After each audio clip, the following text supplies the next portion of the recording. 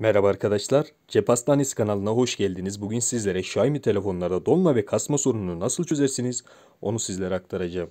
Öncelikle ayarlar menüsüne giriyoruz. Ayarlar menüsüne girdikten sonra telefon hakkındaya tıklıyoruz. Telefon hakkındaya tıkladıktan sonra MIUI sürümü diyor arkadaşlar. Buraya 4 kere tıklıyoruz. 1, 2, 3, 4.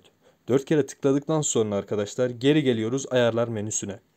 Ayarlar menüsüne tekrardan geldikten sonra o 4 kere oraya tıklayıp geliştiriciyi açtıktan sonra ek ayarlar diyor. Ek ayarlara giriyoruz. Ek ayarlara girdikten sonra aşağı çekiyoruz. Geliştirici seçenekleri var arkadaşlar. O MIUI sürümüne 4 kere tıklayıp geliştiriciyi açmazsanız geliştirici seçeneklerini göremezsiniz arkadaşlar direkt ek ayarlarda, onu söyleyeyim. İlk yani benim dediğim sıraya göre gidin. Geliştirici seçeneklerine tıklıyorsunuz. Geliştirici seçeneklerinde aşağı doğru iniyoruz.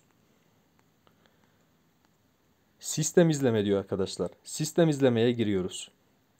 Sistem izlemede ise CPU başına ara bellek boyutu diyor. Burada bunun üzerine tıklayıp 32.768'e tıklıyoruz. Sonra üste geliyoruz arkadaşlar. İzlemeyi kaydet diyor. İzlemeyi kaydete açıyoruz arkadaşlar.